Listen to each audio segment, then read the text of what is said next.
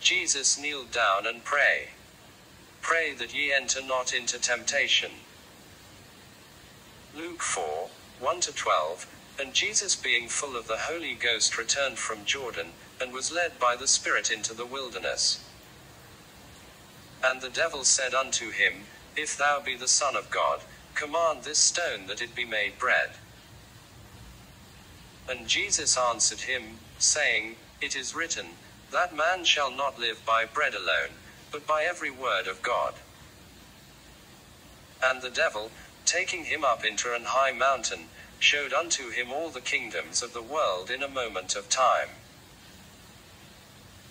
And the devil said unto him, All this power will I give thee, and the glory of them, for that is delivered unto me, and to whomsoever I will I give it.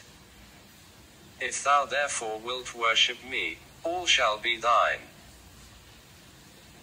And Jesus answered and said unto him, Get thee behind me, Satan, for it is written, Thou shalt worship the Lord thy God, and him only shalt thou serve. And he brought him to Jerusalem, and set him on a pinnacle of the temple, and said unto him, If thou be the Son of God, cast thyself down from hence.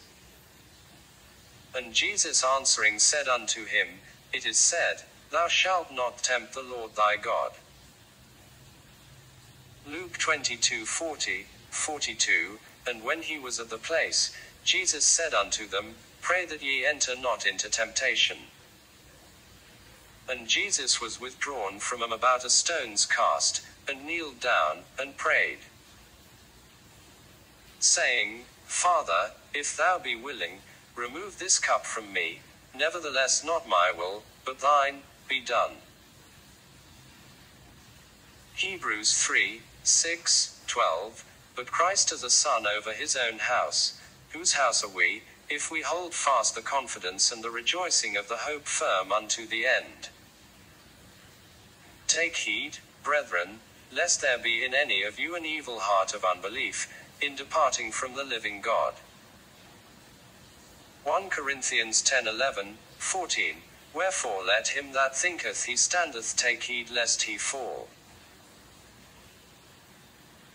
There hath no temptation taken you but such as is common to man, but God is faithful, who will not suffer you to be tempted above that ye are able, but will with the temptation also make a way to escape, that ye may be able to bear it.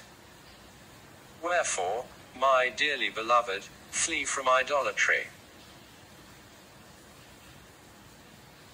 Revelation 2:13-16, I know thy works, and where thou dwellest, even where Satan's seat is, and thou holdest fast my name, and hast not denied my faith, even in those days wherein Antipas was my faithful martyr, who was slain among you, where Satan dwelleth.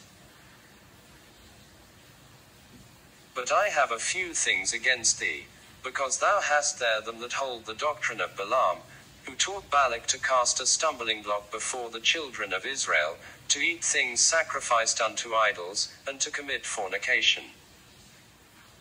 So hast thou also them that hold the doctrine of the Nicolaitans, which thing I hate. Repent, or else I will come unto thee quickly, and will fight against them with the sword of my mouth.